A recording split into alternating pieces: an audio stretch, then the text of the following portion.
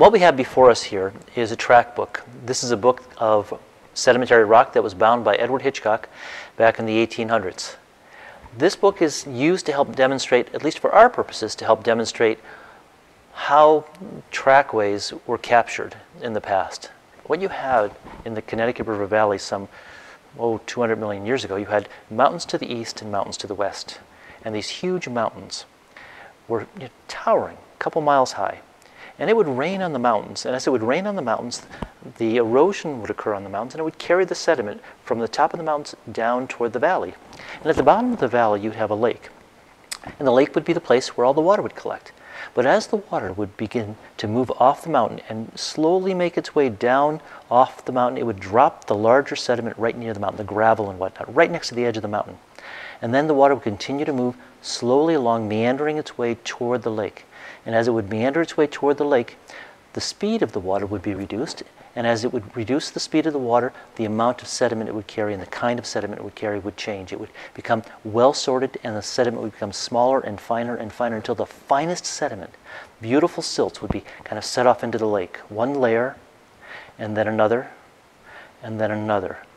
Over time, this mud would pile up. This beautiful sedimentary mud would pile up, and as it would pile up, maybe at some point an animal might go across the mud. And as it would do that, its feet might sink deeply in the mud. You can just imagine one foot going down and going, getting stuck in the muck a little bit, and the other foot going down until its foot was way deep in the mud. And then you can just imagine the foot would exit with the same sound, and the animal would walk away.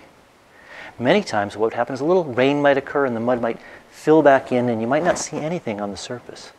But deep below the surface, we can find evidence of that animal having walked through that mud. Now, some 200 million years later, we're able to go back to this mud, which is now lithified and become a wonderful shale.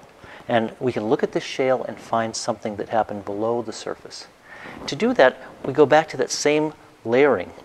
We can find that there's layering on the side of the rock. And the layering is a function of that original deposition. We're going backwards now. We're going to take a small butter knife, bring it along the edge of the rock where we can see a layer, tap it, and it will actually split along one of the layers of deposition. And as it does that, we begin to discover in the layers what happened prior to today.